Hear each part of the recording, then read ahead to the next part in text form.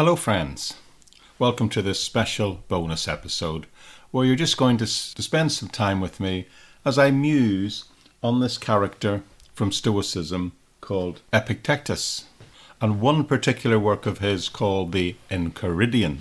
I know it sounds like a baddie in the latest superhero movie, but we're going to spend a little bit of time thinking about who he is, what he believed, and then very importantly, from my point of view, in the second half I'll be doing a sort of Christian apologetic, a response to the teaching of Epictetus and particularly this book, this manual that he called the Enchiridion.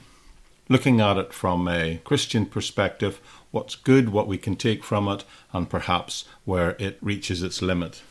This is in response to a time I spent last night at a local philosophical society where we discussed this man in this one book. We meet once every 3 weeks and have a discussion round a famous philosopher or a famous piece of teaching in philosophy. The book we actually use for those meetings is Tom Butler Bowden's 50 Greatest Philosophers and the other books in his series of philosophy and politics and spirituality. And Epictetus kind of falls within that sphere of all three things: philosophy, politics, spirituality. So I do hope you find it interesting. I've just made the decision recently that I spend a good full day preparing for these meetings in the evenings, and I learn a lot from them. I feel it's not a huge step extra to sort of pull all my thoughts together and the notes that I've made and try and come up with some sort of, really a Christian response to the teaching in this area. So you may find it helpful if you're studying philosophy or you're just interested in widening your perspective, your Christian perspective, on how Christianity responds to these sorts of things and these sorts of ideas and teachings. I did discover last night that Epictetus is just one person among many who represents what is often called the third phase of Stoicism. There was an early Stoa phase covering the era from Zeno through to Antipater. Then there's a middle Stoa, as it's described, which includes teaching by Panaeteus and Poseidonus. And then the late Stoa, which includes our guy, Epictetus, and his writing, distilled in his book called Enchiridion, but also people like Musonius Rufus and Seneca, and of course Marcus Aurelius, who actually was a Roman philosopher who actually became Caesar, who also represented this later Stoa period.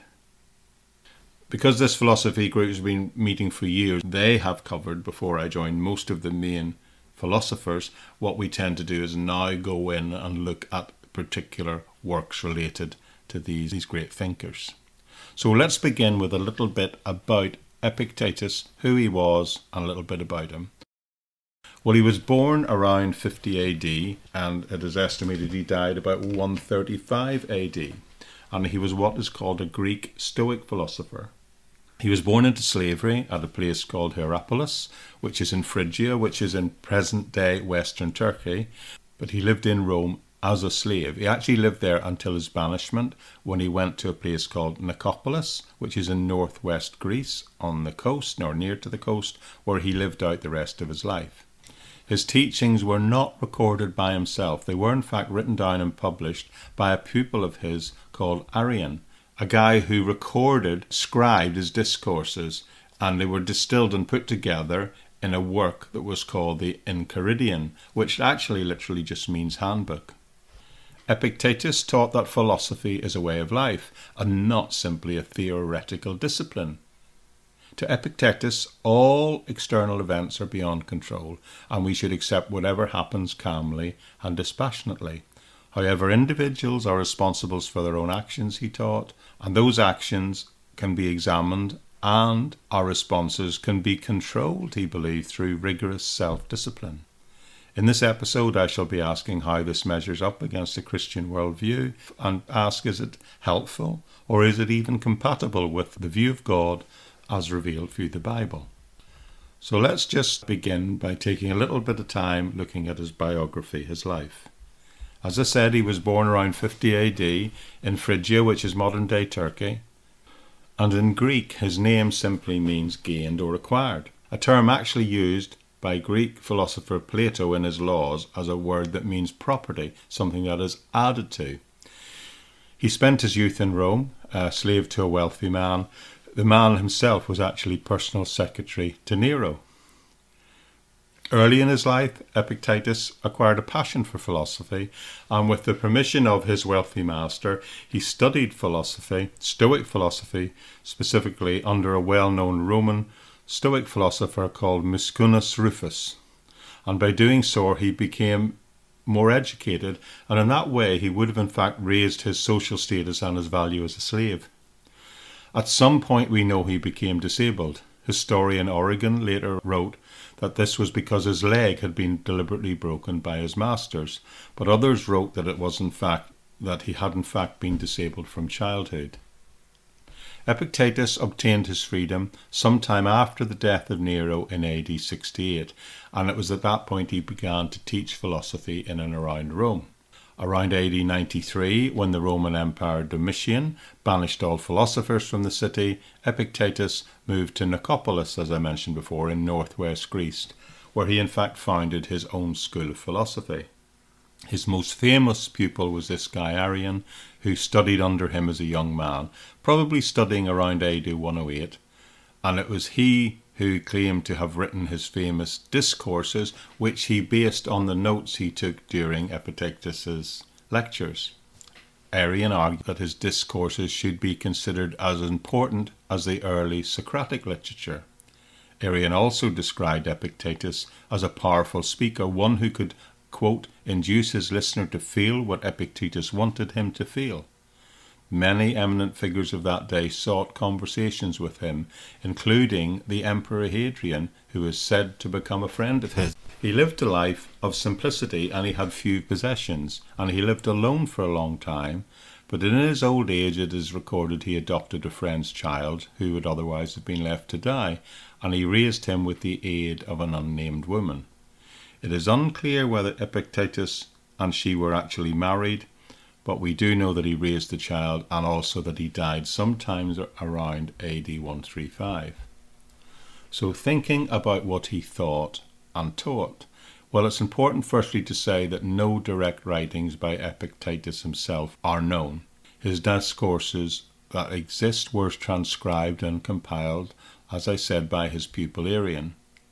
The main work is something called the Discourses, which is 4 books which still remain out of what originally was believed to be 8. Arrian also compiled a popular digest of his entire teaching, distilled if you like, and he entitled it the Enchiridion, the Handbook as it's translated. Arrian was recorded as saying, "Whatever I heard him say I used to write down, word for word as best I could, endeavouring to preserve it as a memorial for my own future use." Epictetus maintains that the foundation of all philosophy is self-knowledge, and that our conviction of our ignorance and naivety ought to be the first subject of our study. Logic, he says, provides valid reasoning and certainty in judgment, but is subordinate always to practical needs. The first and foremost necessary part of philosophy would always concern the application of doctrine.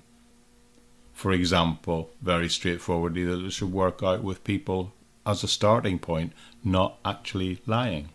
Both in his lengthier discourses and in this, the Enchiridion, he begins by calling us to recognize and distinguish between those things in our power and those things that are not in our power, saying what lies within our power are our opinions, our impulses, our desires, and our aversions.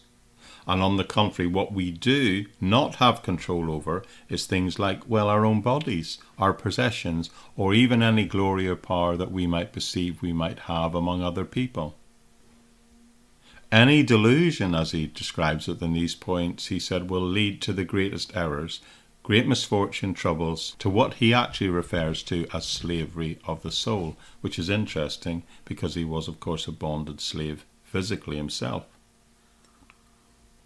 Only thing that should be the object of our serious pursuit, he believed, should be found within ourselves. The determination between what is good and what is not good can only be made by recognizing where it lies within our capacity to choose. It is in this choice that allows us to act and gives us the kind of freedom that only human beings have. For Epictetus, these things are determined by our reason, which is all of our facilities and how it sees and tests itself and everything else. He writes, I quote, "You are the impression and not at all the things you appear to be." And he called people to examine these things and test everything by these rules.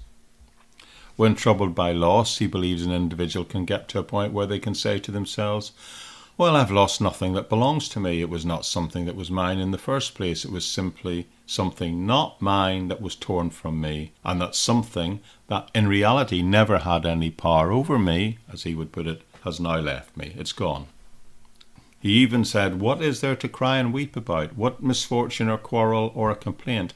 All these things are just opinions, founded on the delusion, on something that we were never subject or was within our own choice. By refusing to classify anything as good and evil, we there can escape its effect upon us, he wrote and believed.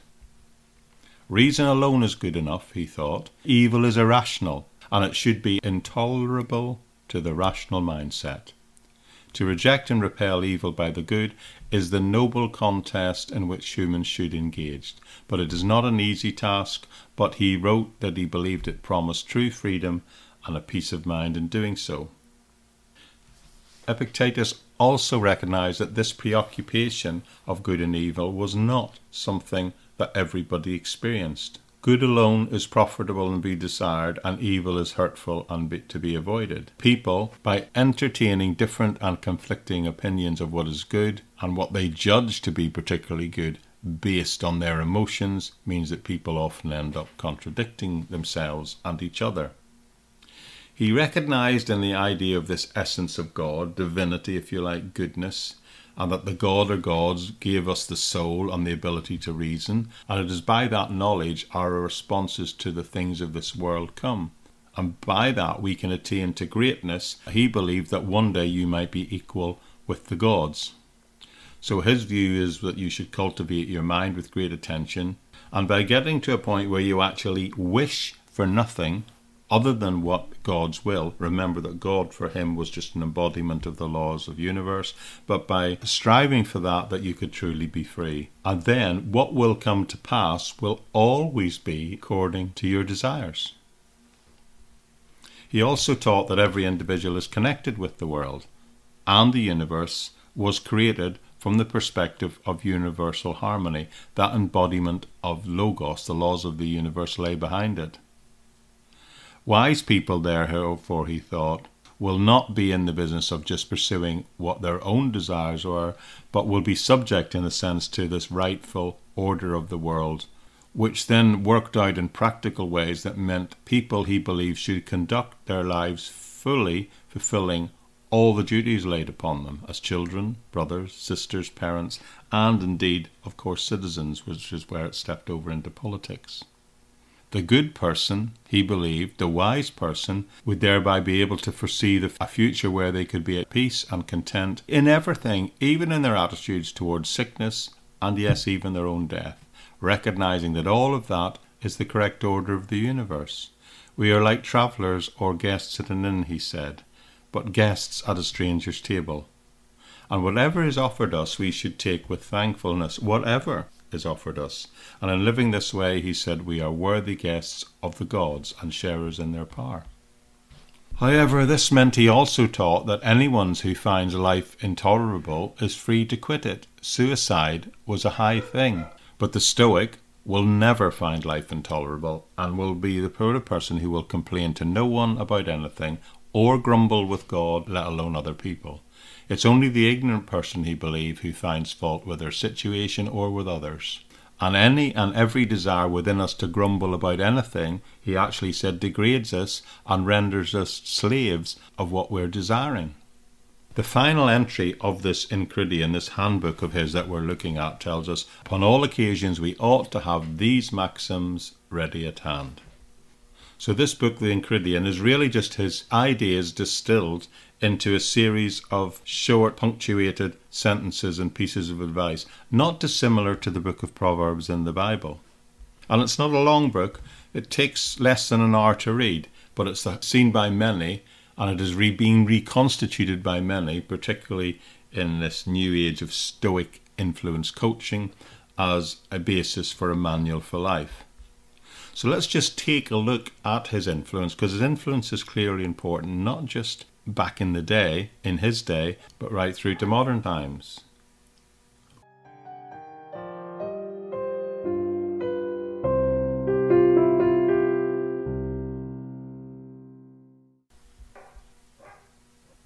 His influence can be seen, in fact, in the philosophy of his day, but also in literature, both classic and even modern.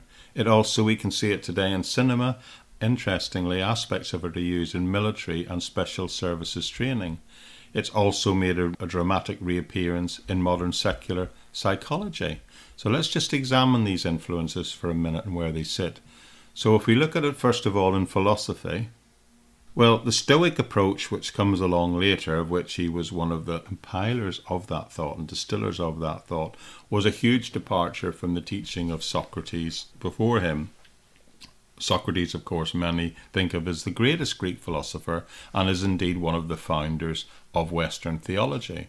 Socrates believed that the pursuit of wisdom and self-knowledge was the highest goal of human existence, and this was in stark contrast to the Stoic emphasis, which is very much on self-reliance and a detachment from emotions. The philosophy of Epictetus was very influential in creating a new strand of thought, and even influenced the Roman emperor of the time, Marcus Aurelius, who often quoted Epictetus later in his writings. Many would also cite him as having an influence on the philosophers of the French Enlightenment. People like Voltaire, Montesquieu, Diderot and Holbach all read the Enchiridion and all quoted it heavily when they were students. But we also see his influence in literature, both classic, early and modern.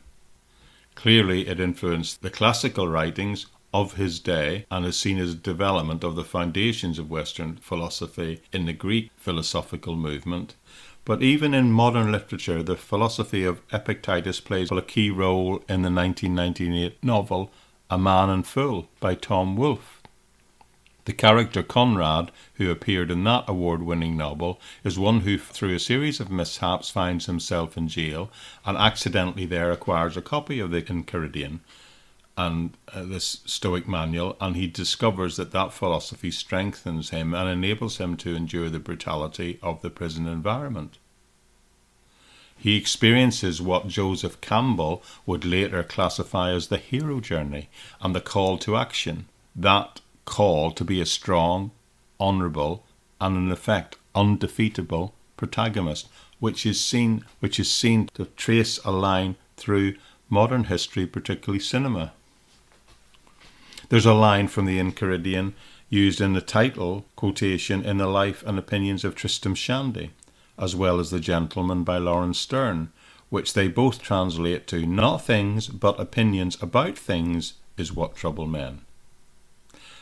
Epictetus is also mentioned in A Portrait of the Artist as a Young Man by James Joyce.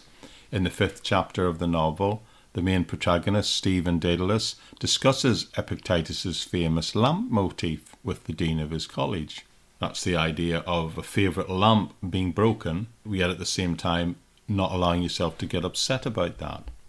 But in modern cinema, we also see its influence.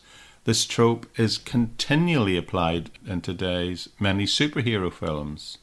This again is what is called to and referred to as the hero journey and the call to action, whereby you see our initially ordinary or even a feeble character rise to become strong, honourable and an undefeatable protagonist.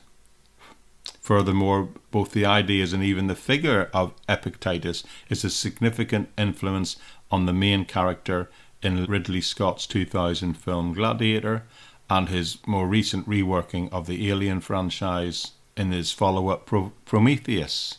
But his influence has also appeared in military service training, especially those in the special services like the SAS in the UK, and I would imagine the equivalent would be Navy SEALs, is it in America? Within the Special Forces group, a Stoic philosophy is nurtured as an attempt to equip soldiers to withstand capture and even torture.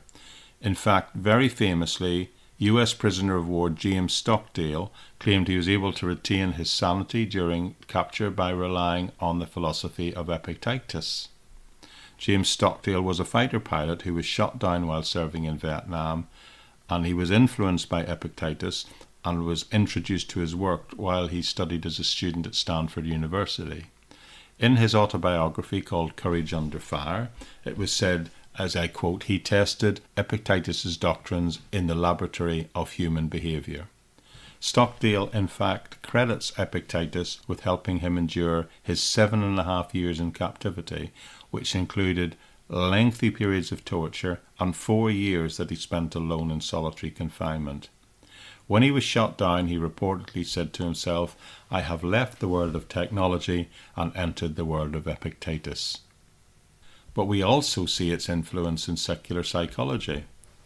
Psychologist Alan Ellis, the founder of rational emotive behavior therapy, actually credits Epictetus with providing the foundation upon which his system of psychotherapy is based. And I myself have actually attended in the past training courses on CBT, cognitive behavioral therapy, and I've also read about mindfulness, and I can also detect a philosophical through line into those therapies, particularly with CBT. Okay, so that's the guy, that's what he believed, and that's the background of his influences. But what about a Christian response to it? What as Christians do we feel about this writing?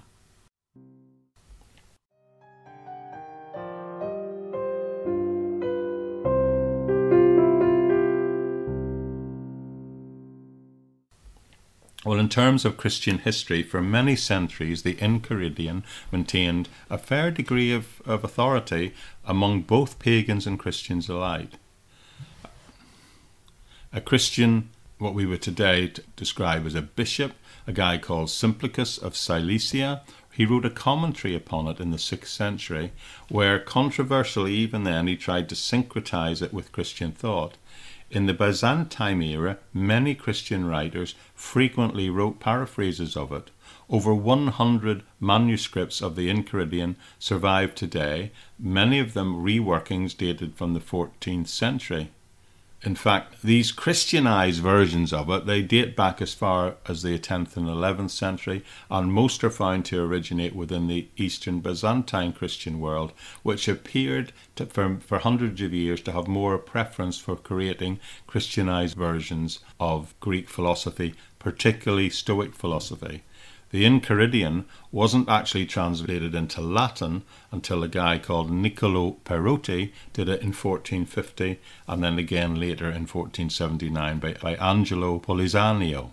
So it seemed there was more of an attraction to this Stoic mindset in the Eastern, in what would become the Orthodox Church, than in the Western, what at that time was the Latinized Church. This book that we particularly focused on for our discussion together, and I'm focusing on today, is Epictetus's Enchiridion. And as I said, it's basically a Stoic handbook that outlines the principles and practices of Stoicism, which is a philosophy that at heart emphasizes rationality, self-control, and a detachment from external events, almost, some would say, to the point of detachment from physical reality. The Enchiridion is definitely positioned and offers itself as a guidebook for living what the Stoic philosophers called a quote-unquote virtuous life. It has been extremely influential in shaping thinking of many, many people throughout history, including some Christians. However, I believe there are potential conflicts between Stoicism and Christianity that arise when one considers particularly and recognizes its different view on God, the human soul, and the nature of what good, or what the Stoic philosophers would call virtue, actually is. So my contention is that Stoicism as a whole, particularly embodied in the Enchiridion, well, it has a different view of God, it has a different view of the human soul, emphasizes virtue rather than love, and it also has a different view on the afterlife, and even very much so a different view of fatalism as up to being able to express free will. And finally, I think it actually has a different view on human nature itself, and how that is expressed through emotions, both good and bad. So let's just, in the second half of this talk, let's look at the differences between a Stoic worldview and a Christian worldview. Well, one of the primary conflicts and differences between Stoicism and Christianity is its different view of God. For Stoics, the universe is governed by a rational principle, which they call the Logos. The Logos is simply an impersonal force that orders the universe and provides a basis for ethical living. Epictetus emphasizes the importance of aligning oneself with that Logos, stating that we should not be like the vulgar who apply the name of God to that which is of no existence. In other words, Stoics do not believe in a personal God, a God who intervenes in the world, but rather they just believe in a rational, impersonal, rational force that governs things, governs the world, if you like. But however, the Apostle Paul, writing to the church in Rome, said this. This is Romans 8:28-39. But we know that all things work together for good to those who love God and to those who are called according to his purposes. For whom he foreknew, he also predestined to be conformed to the image of his Son, that he might be the firstborn amongst many brethren. Moreover, when he predestined these, he also called whom he called. These he also justified, and whom he justified, then he also glorified. What then shall we say? If God is for us, who can be against us? He who did not spare his own Son, but delivered him up for us all, how shall he not with him also freely give us all things? Who shall bring a charge against God's elect? It is God who justifies. Who is he who condemns? It is Christ who died, and furthermore is also risen, who is even now at the right hand of God, and who also makes intercession for us. Who can separate us from the love of God in Christ? Shall tribulation, or distress, or persecution, or famine, or nakedness, or peril, or sword? As it is written, for your sake we are killed all day long. We are accounted as sheep for the slaughter. Yet in all these things we are more than conquerors through him who have loved us. For I am persuaded that neither death, nor life, nor angels, nor principalities, nor powers, nor things present, nor things to come, nor height, nor depth, or any other created thing shall be able to separate us from the love of God which is in Christ Jesus. So we can see definitely in this passage, Christian belief emphasizes belief in a personal God, a God who cares about each individual. It asserts that nothing can separate us from that God of love, and that God works all things together for good for those that love him. And this very much is a contrast with the Stoic belief in an impersonal force governing the universe. Christianity is at heart a belief based on a personal God who actually created the universe and is actively still involved in it. Christians believe that God is loving and merciful, and he desires a personal relationship with each individual. And this is a fundamental difference between Stoicism and Christianity. And it will, in the outworking in the everyday, lead to many potential conflict touch points when we consider things like the role of prayer and the role of worship in each tradition. Stoics may engage in meditation or contemplation as a means of what they would believe might align them better with this principle of the Logos. However, Christians believe that prayer and worship are necessary for cultivating a relationship with God. For Christians, it's not enough to simply live according to a set of ethical principles. One must also have faith in God and seek to know him personally. You will also find a different view of the human soul. You see, another potential conflict arises when one considers the different ideas of what the human soul is. For Stoics, the soul is just seen as a rational indwelling principle, something that is capable of understanding the Logos and living in accordance with it, but probably no more than that. The goal of Stoicism is simply to cultivate what they call a quote-unquote virtuous soul, but one that is by necessity detached from the external. In other words, detached from the real world. And they would suggest we focus on living a life of wisdom expressed through self-control. Epictetus writes, happiness and freedom begin with a clear understanding of one principle. Some things are within our control, or some things that are not. That's the opening phrase of his manual, the Enchiridion. In other words, Stoics believe that the key to happiness and freedom is to focus on what is within our control. In other words, just our thoughts and our actions. And therefore we are to detach ourselves completely from what is not, from all external events and circumstances and our reactions or emotional responses to them. But Christianity, on the other hand, it views this human soul as something that was created by God and in fact is in need of redemption. Christians believe that the soul has fallen away from God's original created purpose and needs salvation through faith in Jesus Christ. The goal of Christianity is not simply to cultivate this quote-unquote virtuous soul, but it is in fact to have that soul reconciled to God and to live a life of service and love to others in thanksgiving that has taken place. So again, this leads to many potential conflicts when considering the role of self-control and its position within each tradition. Stoics see self-control as a means of achieving happiness and freedom. But Christians, however, see it as the means and the main motivation for living a life of love and service to others. So we then get into this whole debate rising that there's a very different view. There's sort of a conflict point between is it virtue or is it love? This is a real potential conflict area because it has a completely different view on what is the nature of virtue. For Stoics, this virtue that they aim for is just seen as a matter of living it in accordance with the divine principle, the logos, and cultivating wisdom, and of course, the big thing with them, self-control. Epictetus wrote, it is not what happens to you that matters, but how you react to it. In other words, Stoics believe that they should aim to achieve a place where they can actually deny the sensory, emotional reality of what they're experiencing in order to create their own version of reality, one in which they can avoid suffering or at least remain cold and unmoved by it. Augustine, an early theologian and philosopher, he spoke against this because he believed that love was the key to living a virtuous life rather than this self-control and detachment, which is a completely different perspective and really contrasts with the Stoic emphasis on reasonable self-control leading to the highest virtues.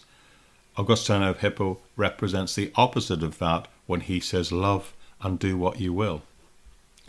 1 Corinthians, Paul, he writes about this at length, about how love is in fact the greatest gift of God and the greatest thing to be aimed for.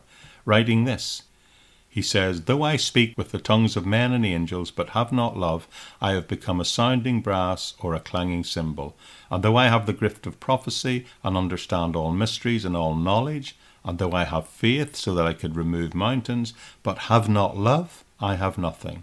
And though I bestow all my goods to feed the poor, and though I give my body to be burned, but have not love, it profits me nothing. Love suffers long, and is kind. Love does not envy. Love does not parade itself. It is not puffed up, does not behave rudely, does not seek its own. It is not provoked, it thinks no evil. And it does not rejoice in iniquity, but rejoices in truth. Love bears all things, believes all things, hopes all things, and endures all things. Love never fails, but where there are prophecies, they will fail. Where there are tongues, they will cease. Where there is knowledge, it will pass away. For we know today in part, and we prophesy in part. But when that which is perfect is come, then that which is part will be done away. When I was a child, I spoke as a child, and I understood as a child, and I thought as a child. But when I became a man, I put away childish things. For now we see in a mirror dimly, but then we will see face to face. Now I only know in part, but then I shall know just as I also am known. And now live and abide in faith, hope, love. These three, but the greatest of these is love. This amazing passage by Paul emphasizes the importance of love above all else. It asserts that even if one has great knowledge, faith, self-control, with love. These virtues in and of themselves actually mean nothing. And that's a huge contrast with the Stoic emphasis on reason and self-control, not only as being the highest virtue, but as being an end in itself. But also, another key difference between Stoicism and Christianity is their respective view on God and the afterlife. In Stoicism, the universe is seen, as I said, as this ordinary rational system governed by an impersonal force. Again, it's called the Logos. The Stoics believed that the goal of human life was to live in harmony with this, which meant for them accepting whatever fate had in store for them and striving to be virtuous in all their actions. But in contrast, Christianity teaches that there is in fact a God who is a personal God. He has personality, and it was he who created the universe, and that he cares about each individual person, and that because of that, there is indeed an afterlife, and that following salvation through Christ, the purpose of human life is to love and serve God, and that there is the afterlife where people will be judged according to their deeds. J.R.R. Tolkien, that famous English writer of The Lord of the Rings and The Hobbit, he was in fact professor of medieval literature, and he believed in the value of the individual and the uniqueness of each person's journey through life, and points out the contrast, the Stoic emphasis on conforming to the rational and predetermined order of the universe, famously saying, putting into the words of both his character in The Hobbit, but also in his written essays, that indeed all that is gold does not glitter, and all those who wander are not necessarily lost. Also Goethe, the famous German philosopher and poet and writer, he believed that humans are not predestined by some pre-existing plan of fate, but that we all have the capacity to shape our own lives under God. And this is in sharp contrast to the Stoic belief in the unchanging, predetermined fate. Goethe wrote, "If God had wants me otherwise, he will create me otherwise." In other words, God is actively involved in the refining of the person and the personality. So a lot of this comes down to, do we have a fatalistic view of the world, or do we believe in free will? And this is another fundamental difference in the worldview that leads to a very direct and obvious conflict between what Stoicism believed and taught and what Christianity believes and taught. For example, in the Enchiridion, Epictetus writes, "Do not seek to have things happen as you wish, but wish them to happen as they do, and all will be well with you." Well, that may sound like good advice for accepting things out of one's control, but it can also be interpreted as wholly fatalistic and as an opposition to the Christian belief, well, if nothing less, our belief in the power of prayer and the possibility always of divine intervention in situations that are difficult. Christians actually believe, and the Bible teaches, that they can ask God to intervene in their lives and that God has the power to change the course of events. Stoics, on the other hand, would see such a request as going against their view of the natural order of things, and they would pretty much view that as pointless. Epictetus advises his followers rather just to accept whatever fate has in store for them and strive to be virtuous and unemotional in their response and their actions. Christians, on the other hand, believe that they can go to God when times are hard and ask God to intervene in their lives, and that God has the power to change the course of events. Now, sometimes, of course, it may not be in the way we imagine or wish, or sometimes it may not be within the time frame, or sometimes God will allow us to go through these trials in order to teach us something, but underpinning that is always the belief that God has the power to step in and change the course of events in history. Maurice Blondel, a famous French philosopher and Christian, believed that life is a process of continual growth and discovery rather than this predetermined course of events that the Stoics believe. The Stoics wrote and taught and believed in an unchanging, predetermined fate that affected and fell upon everyone. Blondel, in his manual L'Action, summed the Christian response to this up perfectly, I believe, when he said, "The world was not created once and for all time for each of us individually. There are added to it in the course of our life things which we have never had any suspicion or understanding of." In the Sermon on the Mount, Matthew, in a similar way, encapsulates this by recording the words of Jesus as basically saying, "Do not worry." Let me read to you from Matthew chapter 6, verses 25 to 34. And remember, this is Jesus himself speaking. Therefore I say to you, do not worry about your life and what you will eat or what you will drink, nor about the body and what you will put on it. Okay, we're okay with Stoicism up to this point, are we? Then he says, is not life more than food and the body more than clothing? Look at the birds of the air. They neither sow nor reap nor gather into barns, yet your heavenly Father feeds them. Okay, so it's Stoicism now, but it's turning and it's having a personal swing on it, hasn't it? Are you not of more value than they? Which of you can be worrying can add 1 cubit to his stature? So why do you worry about clothing? Consider the lilies of the valley, how they grow. They neither toil nor spin. And yet I say to you that even Solomon in all his glory was not arrayed like one of these. Now if God so clothes the grass of the field, we're really getting a step away from Stoicism now. If God so clothes the grass of the field, which is today is here and tomorrow is thrown into the oven, then how much more will he clothe you, O you of little faith? Therefore do not worry, saying, what shall we eat, or what shall we drink, or what shall we wear? For after all these things the Gentiles seek. For your heavenly Father knows that you need all these things. But seek first the kingdom of God and his righteousness, and all these things shall be added to you. Therefore do not worry about tomorrow, for tomorrow will worry about its own things. Sufficient is for the day is its own trouble. So there you see in this passage, Jesus encourages his followers not to worry about material possessions in the future, but to trust in God's provision. It asserts that God knows our needs and will in fact take care of them. And this contrasts with the Stoic acceptance of what appears on the surface initially to be similar on accepting, but as they would put it, just fate, and not striving to try and change the course of events. But with Christ teaching, it's much, much more than that and much more personalized than that. It's a God who will step in and underpins the whole creative process.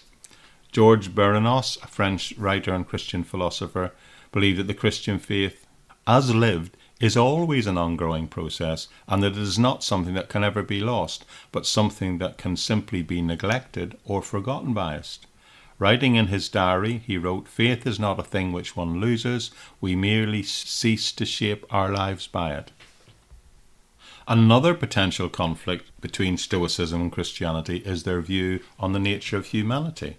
Christians view humans as fundamentally flawed due to this idea of original sin and that they are in need of redemption through faith in Jesus Christ. While both Stoicism and Christianity may emphasize to agree the importance of self-control, obviously the Stoicists to a much higher degree, the reasons for doing this, the motivations for expressing self-control are very different. For Stoic, self-control is necessary to live in accordance with reason and logic, but for Christian, self-control is a way and a means of avoiding sin and not allowing God to shape our lives anymore, or live, to put it very simply, a holy life. The difference in motivation will lead to huge conflicts, huge differences in how one approaches various situations or decisions we have to make in life. Stoicism places its main emphasis absolutely on the individual and their own inner strength and their self-reliance. It's why the Romans and the Roman army loved it so much and incorporated it into their system. But in contrast, you see, Christianity emphasizes community and the importance of compassion for others. Stoicism teaches that one should strive for inner peace and tranquility by striving and getting to the point where you can separate oneself from others and be totally self-reliant. But Christianity teaches that we should love one another and be actively involved in each other's lives. The two philosophies can be brought into tension and on occasion in history even to out-and-out conflict with each other when it comes to the importance of how much importance should be placed on the individual versus the well-being of others. Paul, writing indirectly on this issue, but very clearly dealing with the issues that this raises in Colossians chapter 3, says this: But now you yourselves are to put off all of these: anger, wrath, malice, blasphemy, filthy language. Do not lie to one another, since you have put off the old man. In other words, that's the person who's not made a decision to accept Christ as their Saviour, who's not put off these old ways. So that though they put off the old man, as Paul calls it, with his deeds, and has put on the new man, who is now renewed in his knowledge according to the image of him who created him. So there's the difference there. Whether they now are Greek or Jew, circumcised or uncircumcised, barbarian, Scythian, slave or free, but Christ in all and of all. Therefore, we, as the elect of God, holy and beloved, so this is how we're to respond to reaching this point where we've been able to control all these emotions of anger, wrath, malice, blasphemy, etc. that he named. He says we are to put on, so having put off those things, we are now to put on tender mercies, replace them with kindness, humility, meekness, long-suffering, bearing with one another, and forgiving one another. If anyone has a complaint against another, so it's getting practical now, even as Christ forgave you, so you must do also. But in all things, he says, in all things put on love, which is the bond of perfection, and let the peace of God rule in your heart, to which you were called into one body, and be thankful. And the one body is referring to as the community of faith, the church, if you like, to use its modern word. Let the word of Christ dwell richly in all wisdom, teaching and admonishing one another in psalms and hymns and spiritual songs. Sing with grace in your heart to the Lord. And whatever you do, in word or deed, do it all in the name of the Lord Jesus Christ, giving thanks to God the Father through him. This passage by Paul positions the Christian life, this life of what the Stoics would call virtue, within the civic community life. It emphasizes the importance of community and of loving others. It encourages Christians to be motivated by gaining control of these negative emotions and responses and replacing them by putting on, as he said, things like compassion, kindness, humility, gentleness and patience, and to bear with one another and to forgive each other when we're not achieving those levels. And this totally contrasts with the Stoic emphasis of individualistic self-reliance, which is actually positioned with a detachment from other people. So there is a whole different worldview, a huge conflict between what our very emotions are. Are they good? Are they bad? Or are they both? Stoics believe that emotions such as fear, anger and sadness, they actually ultimately believe they're irrational and they should be suppressed because of that. By doing that, you are able to live what they would call this virtuous life. But in contrast, Christianity teaches that emotions are a natural part of the human experience and it is important to be honest about them. So while both philosophies emphasize the importance of self-awareness of these negative traits, the way in which they approach these emotions is very different. Christians believe that emotions can be recognized, sometimes even negative ones, of being in and of themselves good or ill. But whenever they arrive, and whatever our motivation is, it is important that we channel them in a healthy way. Let me try and draw this together and reach a bit of a conclusion. It is definitely true that Epictetus' Enchiridion contains many, many valuable teachings on things like showing endurance in the face of adversity, but there are still, for Christians, many, many conflicts between Stoicism and Christianity when viewed from a Christian perspective. Certainly, Stoicism can be helpful in approaching people, in helping people detach from unnecessary, over-dramatic reactions to negative things in their lives. So it can, in a sense, get you 80% of the way there, but it won't get you over those final hurdles in life, I believe. The conflicts that exist between it and Christianity are many and varied. It has a different view of God, a different view of the afterlife, a different view on the nature of humanity, a different view on the importance of community, and even on the roles of emotion.